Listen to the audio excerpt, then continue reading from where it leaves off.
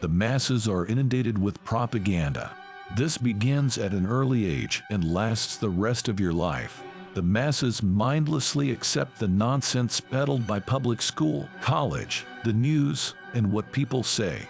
It's drivel, and social proof isn't proof. Even if this is realized, dogmas are accepted. One dogma that's accepted more than any other. Democracy is a good form of government. I know people are thinking, men died for democracy. This is wrong. If people actually learned about the founding of the US, they would know the founders despised democracy. They all viewed it as mob rule. They didn't declare independence because of monarchy. The Declaration doesn't say anything about monarchy. There are charges about the current king.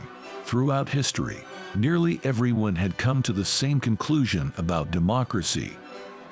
As Laboti put it, the fools do not realize that they are merely recovering a portion of their own property, and that their ruler could not have given them what they were receiving without having first taken it from them. There are always a few, better endowed than others, who feel the weight of the yoke and cannot restrain themselves from attempting to shake it off.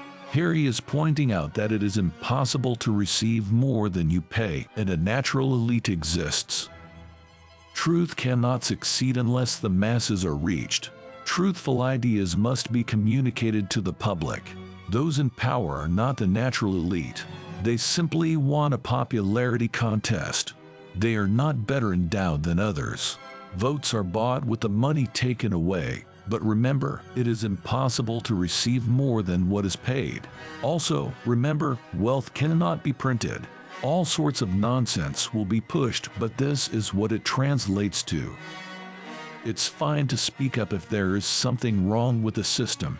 It's extremely naive to think the system is good, but the right people have to be in charge. The system is inherently bad, and the people in charge or potential people in charge are not remotely in favor of freedom. As much as the people think that, it is ideas that matter. No ruling class can exist for an extended period of time without popular support. We must be like the little girl in the fairy tale and point out that the emperor has no clothes.